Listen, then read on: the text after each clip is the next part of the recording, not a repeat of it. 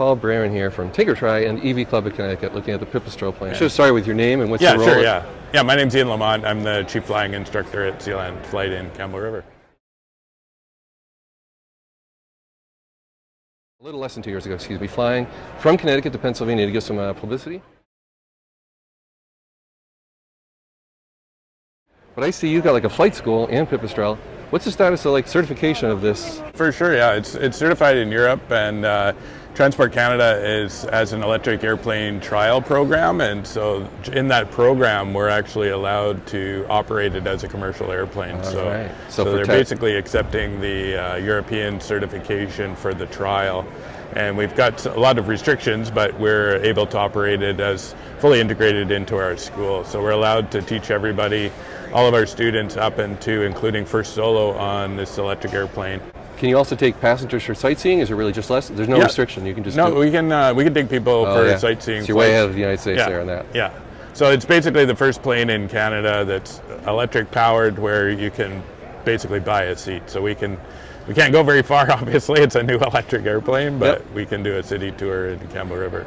I think it was roughly, was it an hour and a half flight time, but because of restrictions in the U.S. it needs to be landing at about an hour? Yeah. Is that true in Canada too? It's similar to that, yeah. Like this one is, some of the early electric airplanes were air-cooled, and this one's liquid-cooled, so it's a little bit heavier, so basically the batteries got a little bit smaller, and so like where our flights are, training flights are normally 35 to 45 minutes long, and that's enough to do the lesson. Do you ever do some touch and goes too? Oh yeah, we can do like 7 or 8 touch and goes. In 1 hour, in one charge? Yeah, on one charge. Yeah. Okay, and then you have just one plane for now?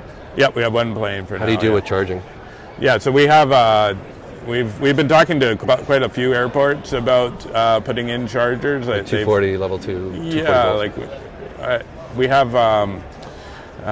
We basically put the charger in our hangar, so there's only about 2 chargers in Canada right now, and one's in Ontario and one's in Campbell River.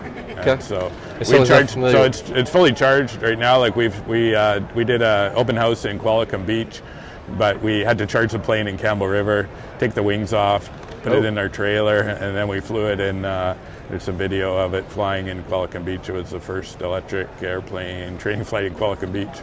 But yeah, this is brand new. June 14th, I think it was the first commercial electric flight in Canada. When did this plane come into the U.S., the one we're looking at? Into Canada, excuse me. Yeah, we brought it into Canada in February of this year. Oh, this is really new. So it's brand new. Yeah, the one in Connecticut was, I think, about 2 years. Yeah.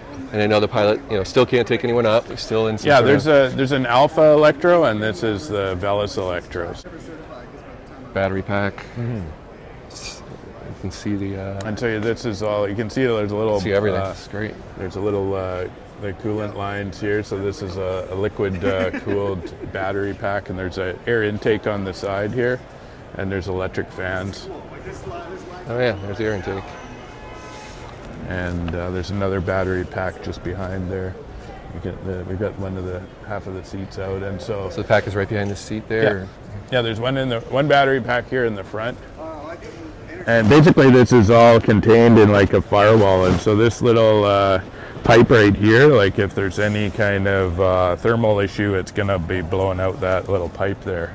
I call it the bow thruster. How many hours at what cruise speed? This is under an hour, and we can go like 90, 100 miles an hour. We're using it as a training airplane, so...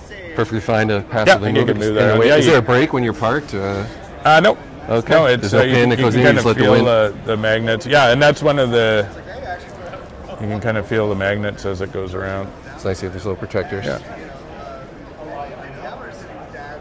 How hard is it to take the wings off? They did that into the one in Connecticut too, to go to a trade show. Yeah, they're assembled pretty much like every glider has been since the 60s, where there's just the spars carry through overhead there, and then there's 3 connectors, 2 bolts and 1 connector.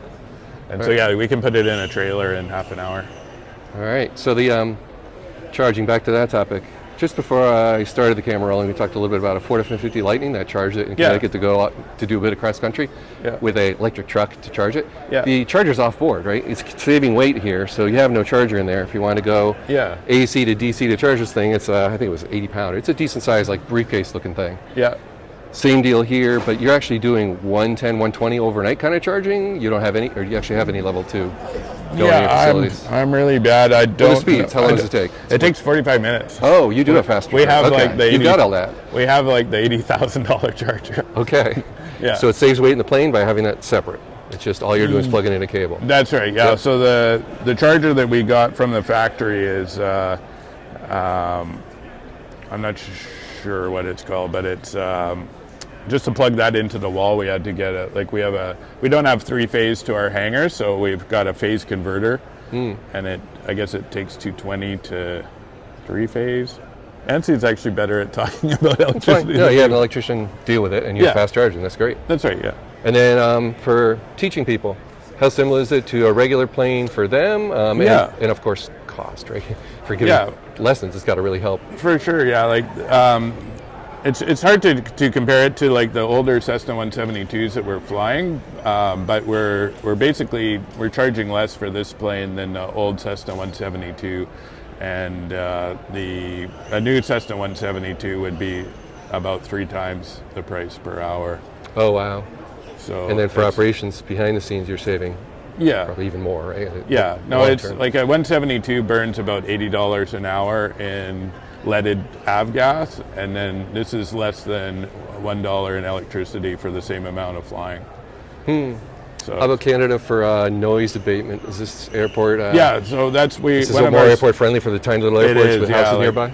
Exactly. Like one of the retirement communities for Vancouver is Qualicum Beach on Vancouver Island, and a lot of people buy houses in Qualicum Beach and they don't realize it's right beside a busy flight training airport, and so.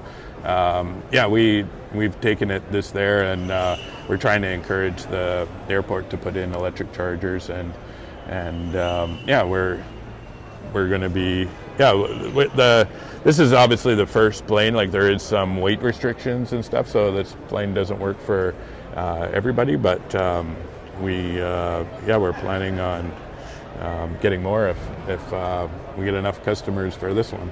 Yeah, I mean, the battery tech will move on. There's space behind the seat for them to do kind of whatever with that battery pack. The front one looks kind of space constrained, but it's a split in 2 anyway. Yeah, and, to keep this one lightweight, like you can get a gasoline powered Velis, and it'll have the carbon fiber wheel pants, which make it a little bit more aerodynamic. It has navigation lights, so you can fly it at night. This one is kind of like a stripped down version for lightweight. It's all carbon fiber. Got it. Speaking of other planes, right here at this event, the seaplane, the E-Beaver's landing soon for Press to See. So I can actually go check that out, but it's cool to have 2 electric planes, not just yours. Absolutely, yeah. We support each other. Like it's like the much bigger plane to point out, right? Way bigger. And the one similar thing is that we're both using it for short hops, right? And so that's where the electric technology is today. Is those for airplanes is those short hops, right? And great use case. Yeah. And that's what Harbour Air does. Is like they're not flying 8 hours into the wilderness, they're just going back and forth to Nanaimo. And so for these initial training flights, like we're going to be able to do all those.